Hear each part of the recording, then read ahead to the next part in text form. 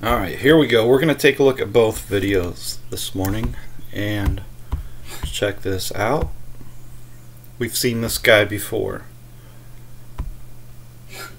I trust you have a copy of the Word of God tonight. We're moving into Revelation chapter 20. We've been in Revelation chapter 20 here in these first 6 verses for a few weeks now, a couple of weeks. This will be our third look at this, and there's going to be one more look at this. The Bible has a lot to say about the millennial reign of Jesus Christ. It's not studied a lot. It's not talked about a lot. It's not preached about a lot.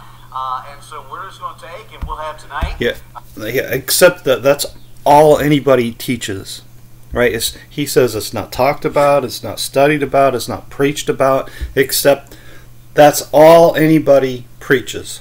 All right, that's all that anybody teaches. And this is here evidence of it that I've been trying to show on a daily basis. Okay, so you do a search for millennial reign, you sort by upload date, and you see everybody teaching it. This is me, by the way. I'm the only one recently that is preaching and teaching against this idea of a millennial reign. You see everybody, I mean, just video after video after video of people teaching this idea of a millennial reign. It's absolutely incredible. And this guy has the nerve to say nobody's teaching it. Everybody's teaching it. It's insane. Now, let's go back up here and check out this fella. I haven't reviewed this guy before, but you're going to find this interesting.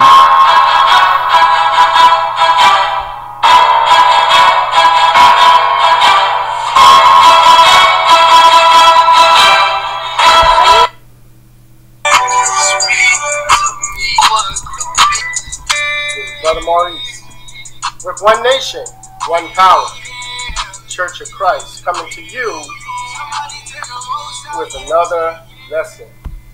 Alright, one nation, one power, Church of Christ. Now let's take a ganders at, before we get started on this, I want to show you something here. And we'll go to his about page here, and we'll see he's got a website. What's this say? One nation, one power baptism listing. Please click the link for people in or near your area baptizing under the Melchizedek. I can't say that word. Alright.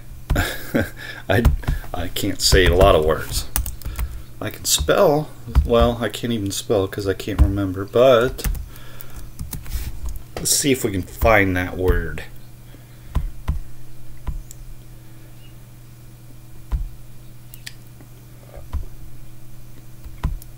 Right there. There's a good spot. Hebrews 5 verse 6. As he saith also in another place, thou art a priest forever after the order of Melchizedek. Am I saying that right? Alright. Called of God and high priest after the order of Melchizedek. Alright, speaking of Jesus Christ our Lord, right?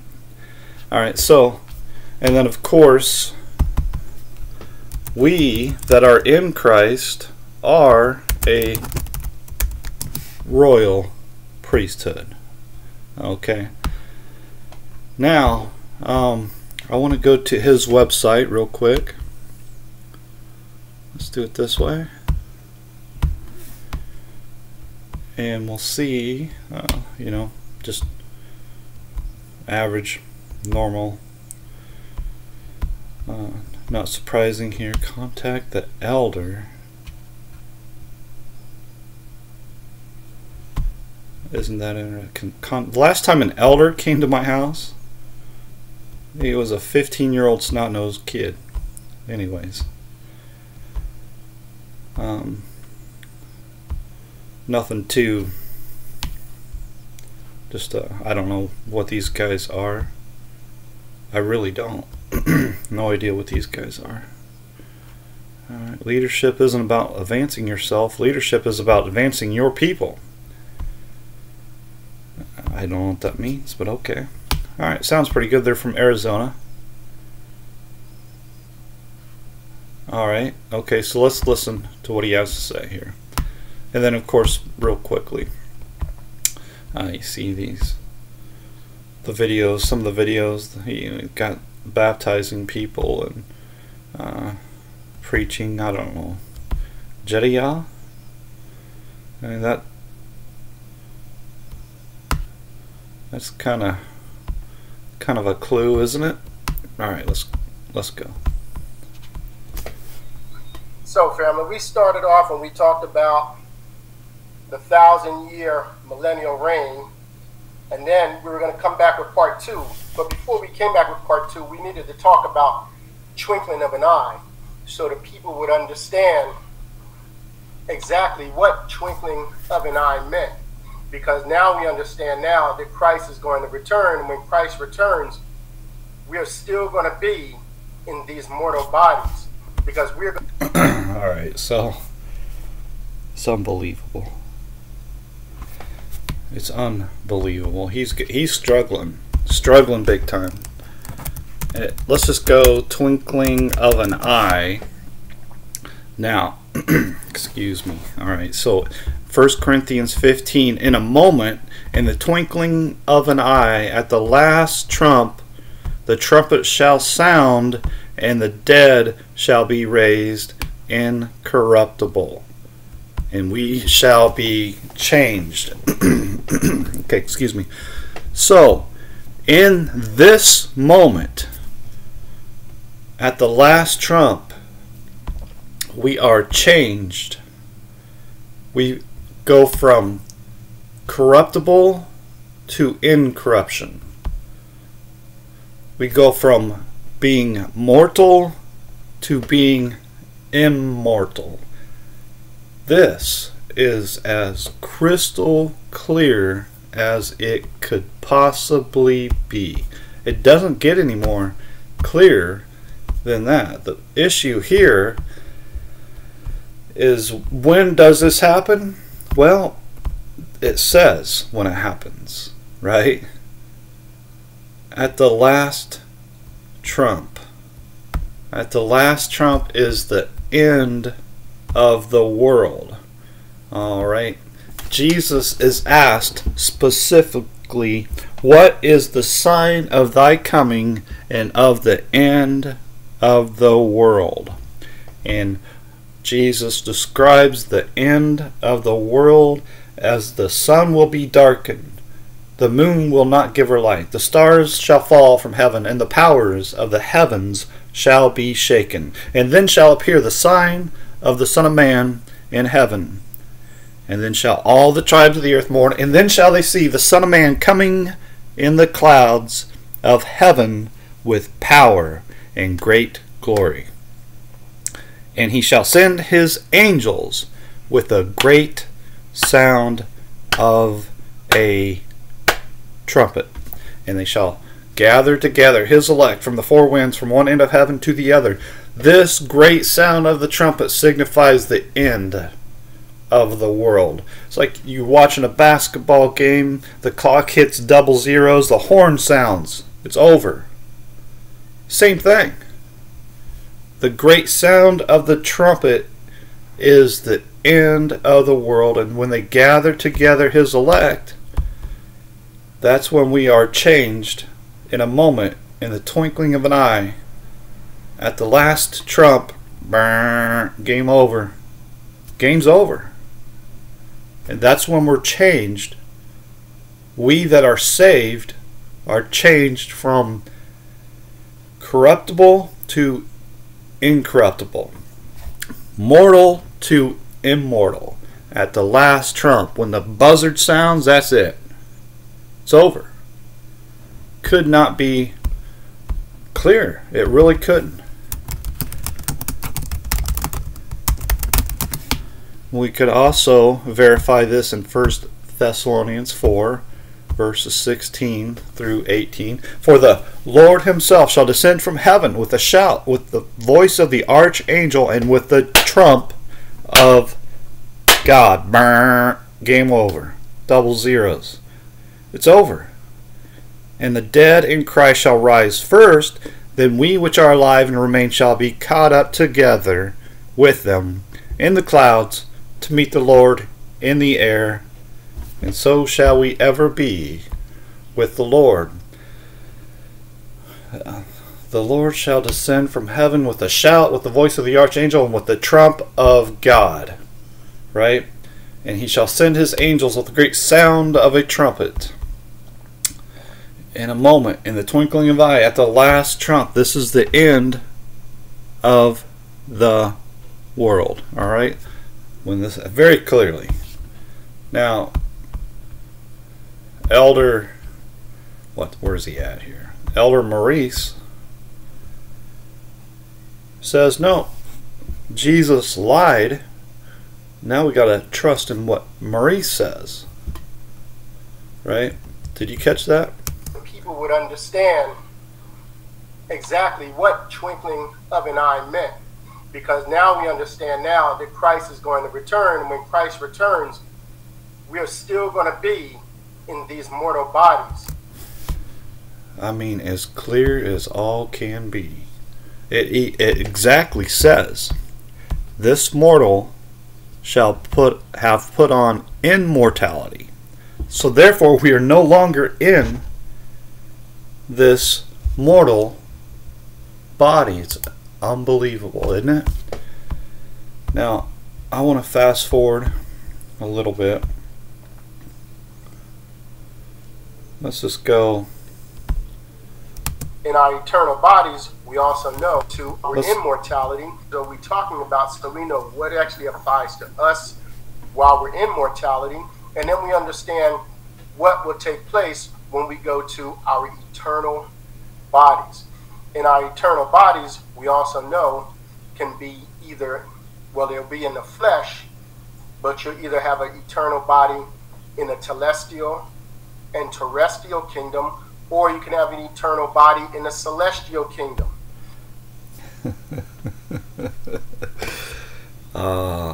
Isn't that sneaky? Have you heard those words before? If you haven't, you've never had a 15-year-old snot-nosed kid come up to your door and call himself elder. Huh?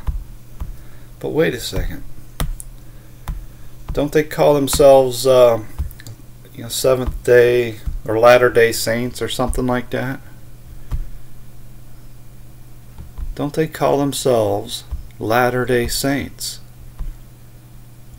Huh? No, they don't if they're trying to fool you, do they? They won't if they're trying to fool you. Have you researched your food? Okay, so we got to handle that one real quick. Alright. Just hang with me. I got something I want to show you, but let's do it this way. Uh-oh. I forget where we're at here. Right there it is. Okay. 1 Timothy 4, for every creature of God is good, and nothing to be refused if it be received with thanksgiving. Now that's all I'm going to say on that subject. Right there. There's more that we can get into, but this, watching what you eat stuff. If it tastes good, it's good for you. And did you know your cheese could contain pork? Well, what is that? What, you mean like pork milk? Pig milk? Come on, man. You guys are getting silly with this stuff. Well, you're worried you're drinking pig milk. Come on. Alright. 103 facts about the black Indians. Alright. Oh, there it is. The Book of Mormon. The sealed Book of Mormon. Huh? Right there they are. Right there they are. They're hiding it. Way down at the bottom. Is that crazy? Huh? Look at that.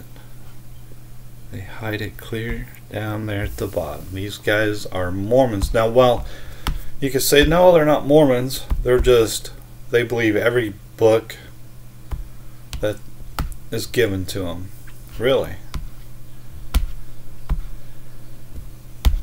Where are we at here? What's this going? Okay, so I was going to show more stuff, but yeah. No, I think that's enough, isn't it?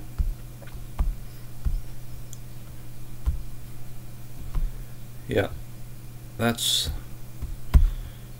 enough right there. There was something else that I saw, and I don't know where it's at, but it doesn't matter. Did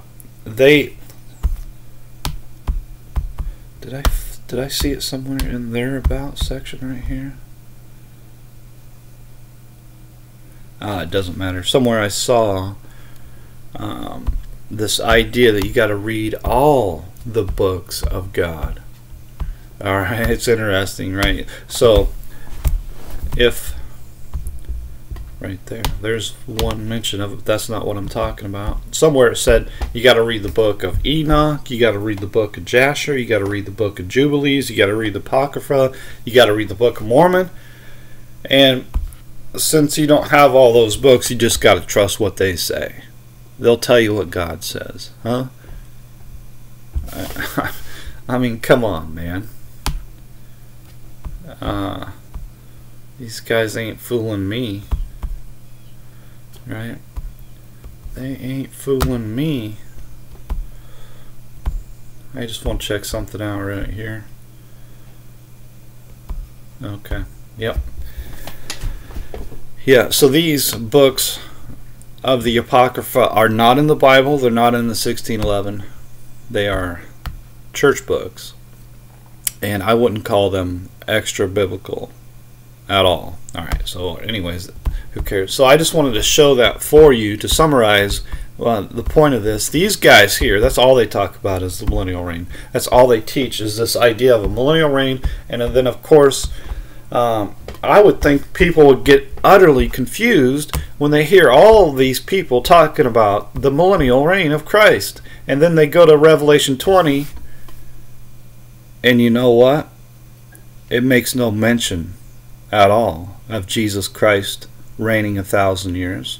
It makes no mention of anybody reigning 1,000 years. In fact, all it's saying is that we live and reign with Christ during this 1,000 years. That's all that it's saying. And blessed and holy is he that has part in the first resurrection. On such the second death has no power. And when we are born of God, the second death has no power over us right now. Right now are we priests of God and of Christ. And right now Jesus Christ reigns in our life and we reign with him. How can you rightly say that you are saved if Jesus Christ does not reign in your life right now? Huh? And then this idea that Jesus reigns 1,000 years, completely contrary to what the Bible says. And he shall reign over the house of Jacob forever, and of his kingdom there shall be no end. He doesn't reign 1,000 years. Doesn't say he reigns 1,000 years. Doesn't say anybody reigns 1,000 years. All it's talking about is this unique time period that we're living in right now, from the time of baby Jesus to the time of his promised return. It's a very unique time period, right? And let's go back to the royal priesthood, because there's a great connection here. All you have to do is connect the dots, right? You notice here in verse 6 it says, and they shall be priests of God and of Christ. And then we read here in 1 Peter chapter 2 verse 9 that we are a royal priesthood. We are priests of God and of Christ, an holy nation, a peculiar people, which in time past were not a people, but now the people of God. which had not obtained mercy, but now obtain mercy. We are the people of God now. So this was not in times past, before the 1,000 years. We were not the people of God. It was selected for one group of people, one country, and then Jesus came and changed all that and made the kingdom of God available for whosoever believes. Anybody, both Jew and Gentile, right? So long as they believe, everlasting life and the Spirit of God is available for everybody. The kingdom of God is available for all. It's now we that believe in the Lord Jesus Christ are the people of God. That's not how it was before baby Jesus came along. Alright, and then of course Jesus promises to return.